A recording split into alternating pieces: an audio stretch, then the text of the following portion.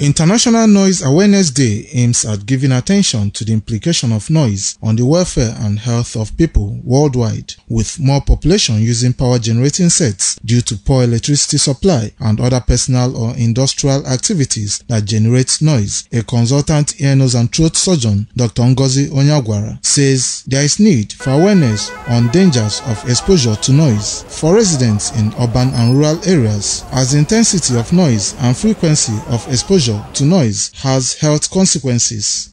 There are other forms of ill health that is affected by noise, especially stress. You find yourself, if you hear noise all the time, you find yourself being very uncomfortable. And some people are known to sleep with less noise.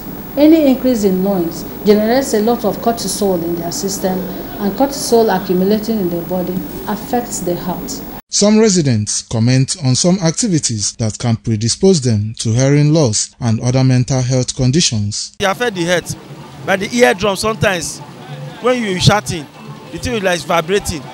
Sometimes after the noise leave the place you are, you're surprised that you cannot even hear very well. Yeah, it's very rowdy in most cases. Even affects your mental stability. Before you talk, you shout, siren like you can see everywhere. Affects you. It's not. It's not conducive for us. Federal government, they give us lights. That light might be a problem with all these things. If light today, then you can't on gen. The International Day was founded in 1996 by the Center for Hearing and Communication to encourage people to reduce noise at workplace where they live and play. Kingsley Uchegbu reporting.